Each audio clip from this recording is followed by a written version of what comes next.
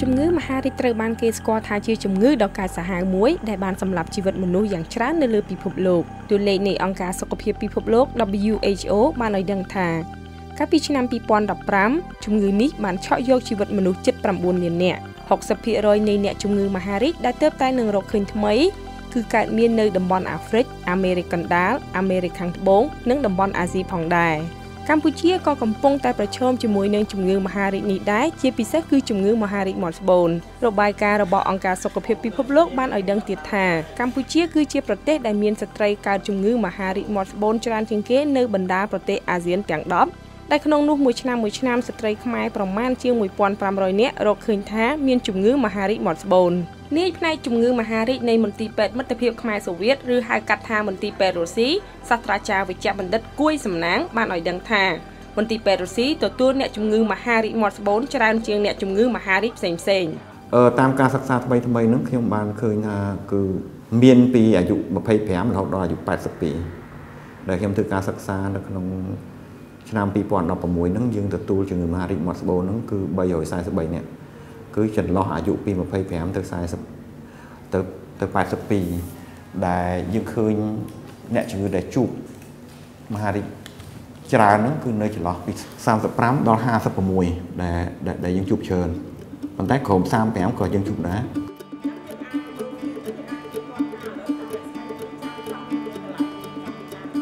ខ្ញុំសូមនិយាយពីរោគសញ្ញាចុះណា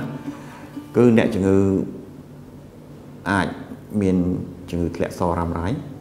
រាប់ខែអញ្ចឹងទៅមានអ្នកខ្លះដល់រហូតដល់រាប់ឆ្នាំបន្ទាប់មកគឺមានការធ្លាក់ឈាមបើសិនជាអ្នកជំងឺមានការយល់ដឹងគឺនៅពេលដែលគាត់មានបញ្ហាធ្លាក់សរធ្លាក់អីគឺគាត់អញ្ជើញទៅឲ្យពេទ្យឆ្មបគេពិនិត្យនៅពេលដែលពេទ្យឆ្មបគេពិនិត្យហ្នឹងហើយតាមរយៈការពិនិត្យរោគស្ត្រីដែលគេប្រើឧបករណ៍សម្រាប់មើលនៅក្នុងស្បូនហ្នឹងហើយដែលគេអាចដឹងថាតើមាត់ស្បូនហ្នឹងនៅត្រឹម1លាកឬក៏មាត់ស្បូនហ្នឹងអាច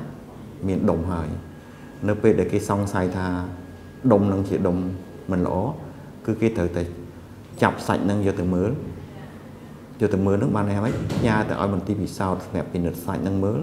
នៅពេលដែលបានលទ្ធផលហ្នឹងហើយដែលយើងអាចបញ្ជាក់ថាមហារីកឬក៏មិនមហារីកអញ្ចឹងបានន័យថាមហារីកគឺស្អីដែលយើងបានដឹងថា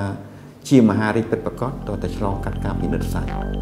ស្ត្រីគ្រប់រូបអាចប្រឈមនឹងការកើតជំងឺមហារីកមាត់ស្បូនប៉ុន្តែមានកត្តាធំមួយចំនួនដែលអាចធ្វើឲ្យស្ត្រីខ្លះមានហានិភ័យកាន់តែខ្ពស់ក្នុងការកើតជំងឺមហារីកមាត់ស្បូន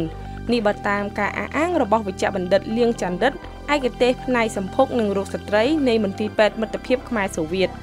ទី1គឺជាបញ្ហាដែលស្ត្រីម្នាក់មាន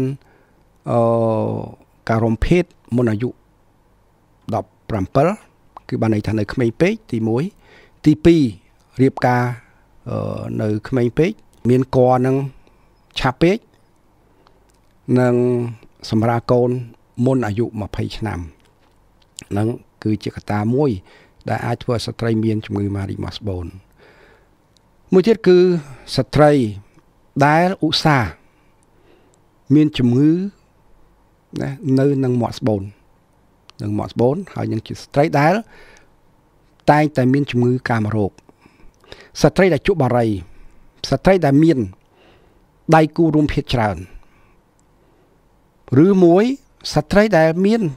ដៃគូតែម្នាក់ទេប៉ុន្តែដៃគូរបស់គាត់នឹងមានដៃគូរួមភេទរបស់គាត់ច្រើនទៅទៀតស្ត្រីដែលមានប្រព័ន្ធការពាររបស់ខ្លួនខ្សោយណាដូចជាស្ត្រីដែលគាត់មានជំងឺអេដអីជាដើមហ្នឹងស្ត្រីដែលប្រើគាត់ទៅគីច្រើនហ្នឹងថ្នាំអីគេហៅថាថ្នាំគាត់ទៅគីច្រើនហ្នឹងក៏អញ្ចឹងដែរហើយនឹងមួយទៀតនោះគឺការខ្វះអនាម័យការសិក្សាកាលពីឆ្នាំ2016របស់មជ្ឈមណ្ឌលព័ត៌មាននៃមេរោគ HPV និងមហារីកដែលហៅកាត់ជាភាសាអង់គ្លេសថា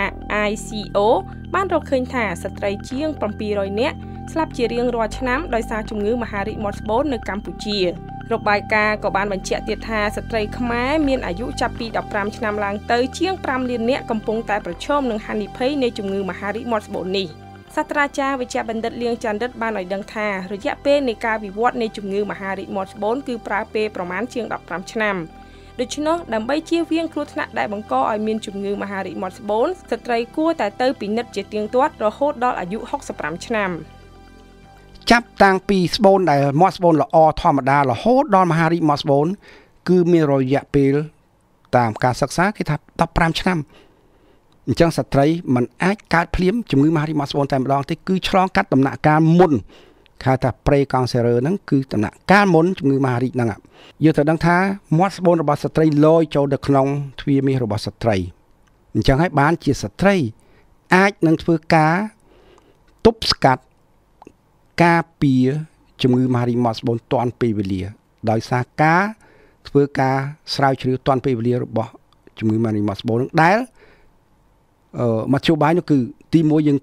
យើងធ្វើគ្នាលើមាត់ស្បូនហ្នឹងដើម្បីយកអលមាត់ស្បូនយកទៅមើលព្រោះកណ្ដាលយើងទៅដោយកោសិកានៅមាត់ស្បូនហ្នឹងយកទៅមើលណាអាហ្នឹង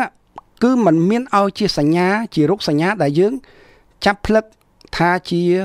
ជំងឺដែលអាចឈានទៅជំងឺមហារីកមាត់ស្បូននេះតើតែយើងយកអាហ្នឹងទៅមើលនៅក្នុងអតិសកុំទូឬគេថាមីក្រូស្កូបហ្នឹងបានយើងដឹងចាប់តាំងពីពេលមានការរួមភេទរហូតដល់ស្ត្រីនោះបើសិនជាគាត់មើលរាល់ឆ្នាំណារាល់ឆ្នាំទៅរហូតដល់អាយុ65ឆ្នាំបានគេឈប់ឲ្យយើងធ្វើការស្រាវជ្រាវរោគជំងឺមហារីកមាត់ស្បូននេះទៀតអញ្ចឹងរាល់ឆ្នាំស្ត្រីទៅមើលជំងឺមហារីកមាត់ស្បូនម្ដងបើសិនជា2ដងឬ3ដងធម្មតាអត់មានបញ្ហាទេគឺយើងអាចធ្វើដល់2ឆ្នាំឬ3ឆ្នាំម្ដងណារីឯការពារទប់ស្កាត់ហ្នឹងគឺយើងមិនមធ្យោបាយ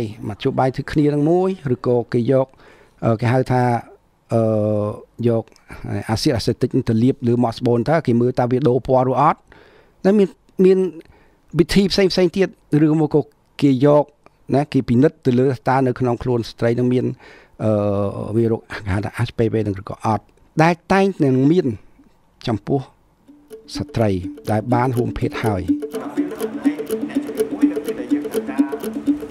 នាយផ្នែកជំងឺមហារីកនៃមន្ទីរពេទ្យមិត្តភាពខ្មែរសូវៀតសាស្ត្រាចារ្យវិជ្ជបណ្ឌិតគួយសំណាងក៏បានបញ្ជាក់ផងដែរថាការវិនិច្ឆ័យថាអ្នកជំងឺណាមានជំងឺមហារីកបានលុះត្រាតែមានការពិនិត្យដុំសាច់នៃអ្នកជំងឺលោកវិជ្ជបណ្ឌិតជំរុញឲ្យស្ត្រីគ្រប់រូបទៅពិនិត្យសុខភាពឲ្យបានទៀងទាត់ជៀសវាងជំងឺនេះវិវត្តដល់ដំណាក់កាលធ្ងន់ធ្ងរហើយមិនអាចព្យាបាលបាន